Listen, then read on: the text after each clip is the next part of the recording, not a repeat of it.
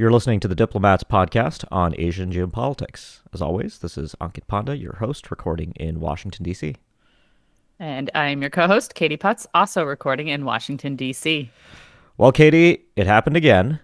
The United States has elected Donald Trump, the president, once again. Trump becomes the second president in American history to win a non-consecutive term since Grover Cleveland.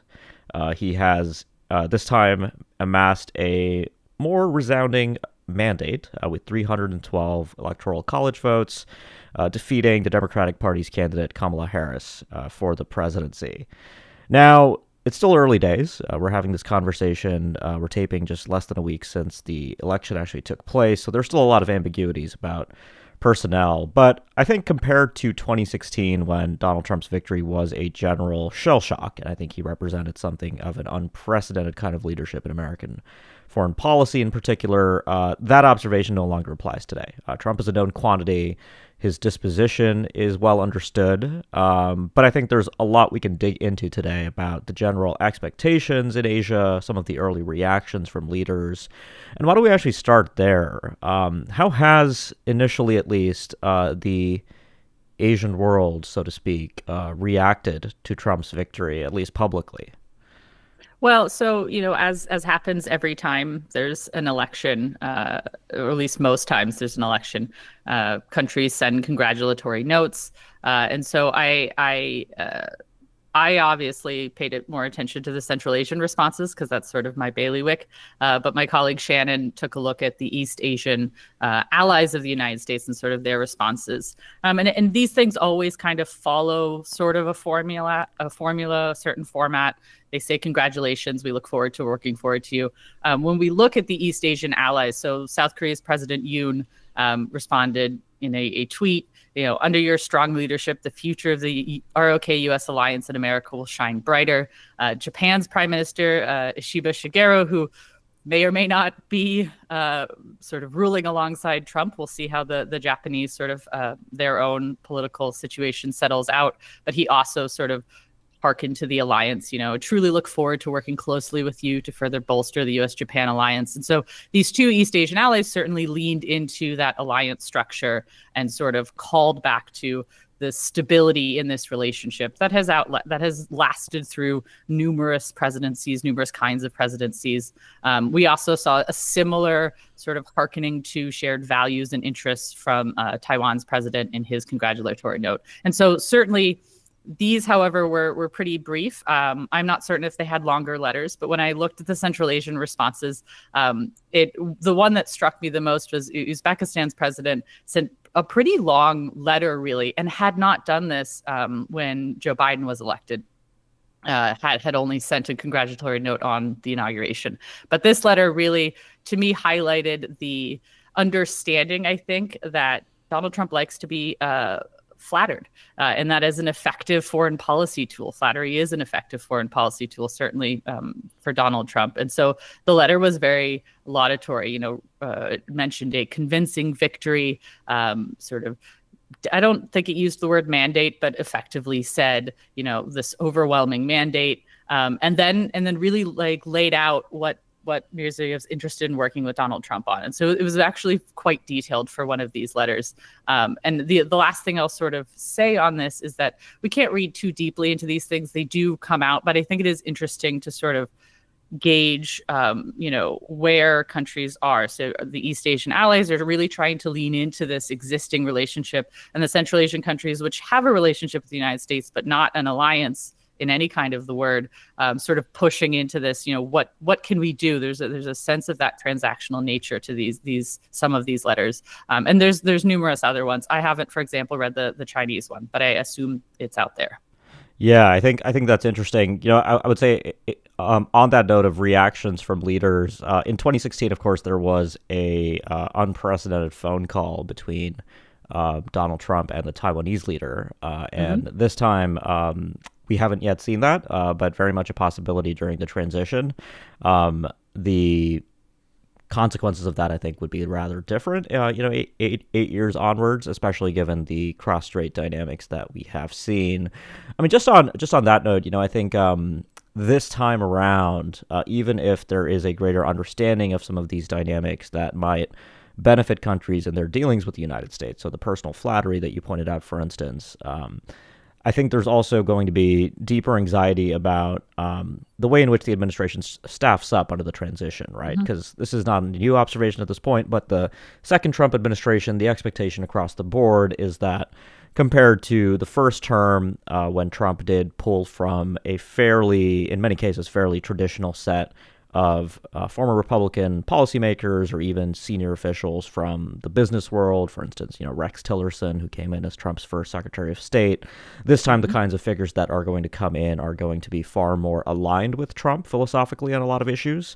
And I think that is going to result in a substantially different approach to U.S. policy, right? And I think that's where allies in particular of the United States are quite a bit concerned, because a lot of things that Trump has said publicly on the campaign trail fit in very nicely to an alliance skeptic view of the United States dealings with the world. The alliances survived the first Trump term, from NATO to the South Korea and Japan alliances in particular. This time, I think things might look a little bit different, especially given the worse security environment, the greater demands on assurance from the United States. And so that, I think, is something to keep an eye out from. The phrase that, I was actually, I just got back from a trip to Asia. I was in Australia right before the election, and I actually was on an 8-hour flight without any internet to Singapore. And so I saw all of the results after I landed. But in Singapore, it was interesting. I had a bit of a opportunity to engage with some folks from around the region, not just from Southeast Asia.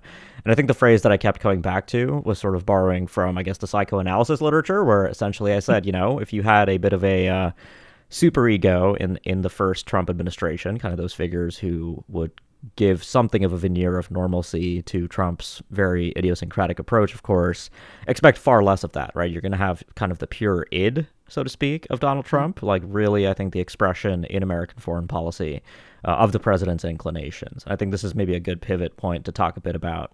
I think today we'll talk a bit about maybe the broader diplomatic approach, the consequences for the economies of many of these countries in Northeast Asia, alliances more broadly, and then as the transition plays out, I think we'll be back on this podcast to talk a bit more in detail about regional security dynamics. So where do you want to start first, Katie?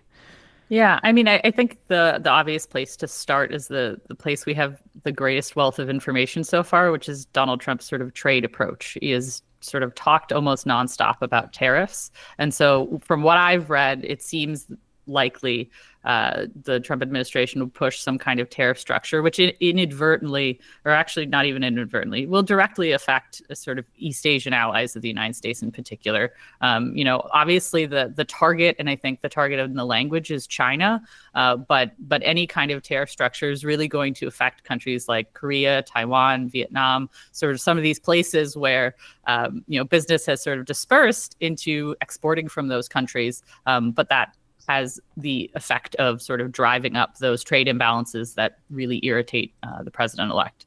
And so I think watching how those relationships are managed both on the diplomatic side and then the trade side, and how those two interact, because it's these are our American allies, but they're also competitors in some areas. And so which sort of leaning of that scale goes can really affect the broader relationship. How do you sort of interpret a lot of this talk about tariffs and that the trade dynamics?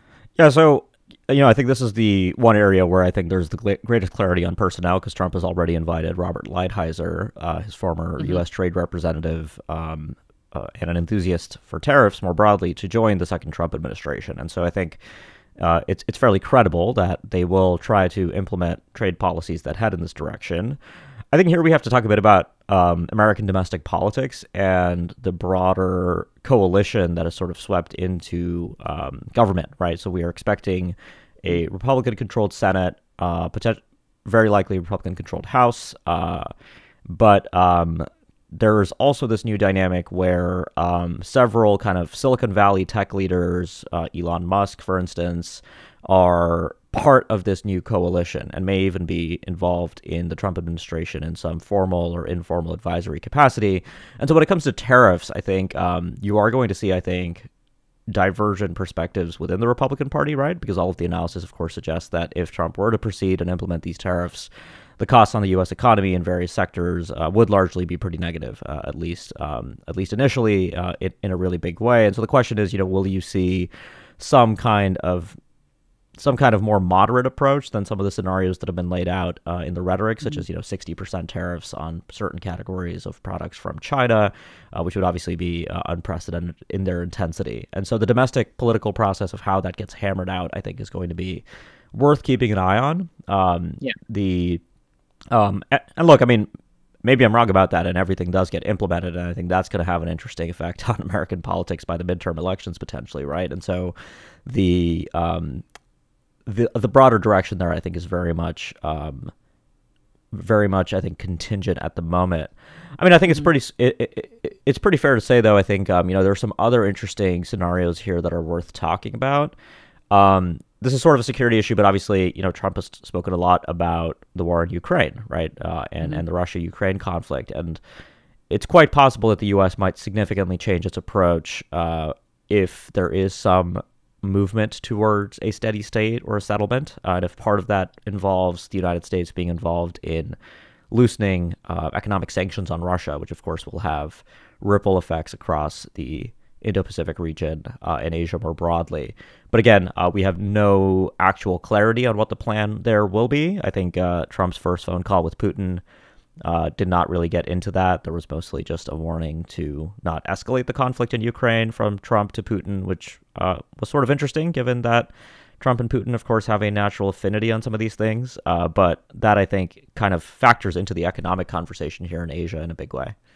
Yeah, well, and something I wanted to mention about that call, while we only sort of have what people said was said, the Kremlin has denied the call happened at all. So I think that's an interesting sort of signaling device. One of the things Donald Trump has said is on his first day of office, he'll sort of settle the Ukraine thing, never offers any kind of plan on how that would happen. But this does not bode well for that. If the Kremlin is sort of responding to Donald Trump's call with their president as saying it didn't happen, that is not the bonhomie I think people were maybe hoping that relationship could do. But again, we'll have to wait and see how that sort of spins out, because we've seen certainly in the interactions Donald Trump has had with leaders like Kim Jong-un, for example, sort of there is a back and forth, and it can be a very on and off relationship. So we'll see how that kind of pans out. But certainly the Ukraine aid is something that I think a lot of people are concerned will get cut. I think there's similar questions in Taiwan about how far U.S. commitments will go to Taiwan. So, I think this is something we're going to say a lot until things happen, is we don't really know until they happen. We can do our best to sort of think through it. Yeah. I mean, I think on the Taiwan piece, it's interesting because, Trump has repeatedly implied the exact opposite of what Joe Biden implied, which was that, the U.S. would defend Taiwan, kind of resolving some of the ambiguity. Biden has done this on multiple occasions. Trump's done the opposite. I think he said on the campaign trail, Taiwan is 100 miles from China. It's thousands of miles from the United States. What can we really do if they decided to invade? That's, of course, very dangerous because it might create the conditions for a deliberate attack or invasion. And look, I mean, the U.S. could overreact, right? I think here's where the U.S.-China security piece of this gets interesting, because Trump has sort of said these things. He sort of implied that he has this sort of, Bismarckian vision of Asian security, where he might even cut a deal with China over the fate of Taiwan. And I think that's the most disconcerting for allies and smaller countries in the region, which is the U.S. might actually start behaving a lot more like China and Russia in its approach to thinking about spheres of influences around the world. And that's, of course, a very dangerous world than Asian countries have gotten used to. But for Taiwan in particular, Trump dislikes looking weak, right? So even if the implication is that the U.S. would not get involved, the possibility is some kind of American overreaction, which of course raises the specter of misperception, miscalculation between the U.S. and China, even if the expectation is that Trump would not actually defend Taiwan. And here, of course, there's the question of, who's going to staff up the administration, because there's actually a big debate within the Republican Party on this particular question, what U.S. policy towards China and Taiwan should be, what are the objectives of that policy. You have sort of the more ideological parts of the party that are more broadly concerned about the nature of the Chinese regime, the Communist Party of China, talking in ways that imply an interest in regime change. You saw this, for instance, most prominently in the first Trump term, I think, with Mike Pompeo, who was CIA director and Secretary of State. Pompeo is not going back into the new administration now, so that's, I think, one signal, potentially. And then you do have sort of other thinkers within the party that are far more interested in promoting support for Taiwan. And so very much up in the air right now how this will play out. But the broader disposition of the president, I think, is pretty well known. But of course, as I said, even if it is well known, that's no guarantee that we end up somewhere stable where the U.S. and China could actually have some kind of an accommodation or understanding on Taiwan. Yeah, I think we're going to have to see how those relationships go. And again, I would urge people to think back to the relationship with Kim Jong-un and that the sort of back and forth of that. So all things are possible, it seems. So I think we should dive into the North Korea angle, especially because I have you, Ankit. Where do you see that relationship going, given that the history of that relationship is very hot and cold, fire and fury, and then best friends, and then silence again? So, is it on? Is it off? How do you think it's going to go? Yeah, that's a tough one, honestly. I mean, I think with Trump, I mean, you're kind of rolling the dice, right? As you said, it's very easy to imagine confrontation being the first instinct. And particularly, I think this is the case if Japan and South Korea are able to flatter Trump and somehow get Trump to take the issue of North Korean testing seriously. This was something that President Yoon of South Korea and Trump discussed on their initial call, and Trump apparently expressed some concern about North Korean missile launches. I think the broader changes in the geopolitical context, though, since the 2019 Hanoi summit, which failed, and the North Koreans are on a completely different trajectory today, deepening ties with Russia in particular. I think here again, there's a question about Ukraine, because I think Ukraine is a big forcing function right now in the Russia-North Korea relationship. And so if there, again, is some change to the trajectory of that conflict, and Russia no longer needs North Korean munitions and personnel quite in the way that it does right now, that, of course, doesn't end the Russia-North Korea relationship overnight, but I think it transforms the nature of that partnership, and I think it actually gives the North Koreans potentially more of a reason than they do, absent change in that dynamic, to seek engagement with the United States. But again, look, I mean, the broader disposition in North Korea has been to turn away from the U.S. They have not indicated post-election that anything has changed with Trump's election. So very much to be seen what happens here. To be seen also, I think, depending on what the alliances do, all right, or is there going to be an overreaction in the case of a North Korean seventh nuclear test, which I think is quite likely. It could even happen before the transition concludes itself. That will have the effect of, I think, putting North Korea much higher on the U.S. security agenda, right? In 2017, with the new Trump administration in Washington, North Korea was in many ways the top issue on the agenda. This was something that President Obama had even indicated to Trump during the transition, saying that you're going to have to spend a lot of time on North Korea because things are about to get pretty bad. Very different world today with Ukraine, wars in the Middle East, so on and so forth. But the North Koreans may well end up back at the top of the agenda, if not higher on the agenda in U.S. policy. Yeah, and just a last thought sort of on that security angle. And again, we will come back to this on this podcast, I am sure.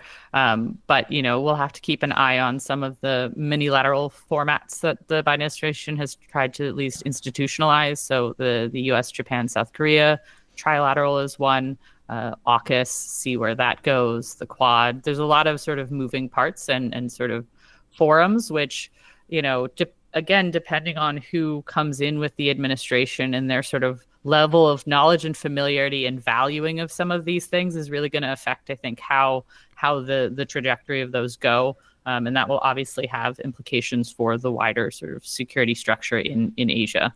Yeah, no, AUKUS is a good one. I mean, having just returned from Australia, I can say I was there before the election, but the anxiety about what happens with AUKUS if Trump wins, I think was very much palpable, right?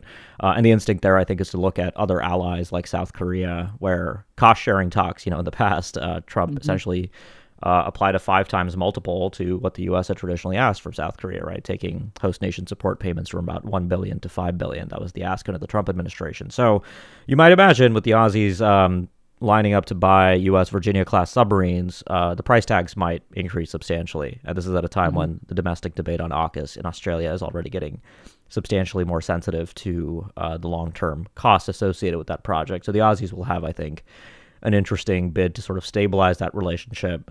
And you also have a Labour government now in Australia, right? This was, Trump had a very difficult relationship in the past with conservative Australian leaders. For instance, Malcolm Turnbull, who famously had a terrible relationship with Trump. So personal relationships matter. I think that's one of the big takeaways from our discussion so far. So it'll be really interesting to see how that plays out.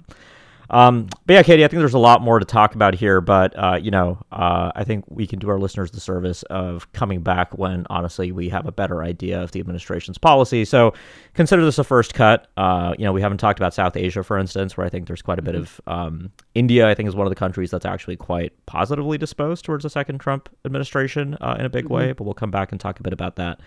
But in the meantime, things are about to get pretty wild. And so we will be covering all of that at the Asia Geopolitics podcast.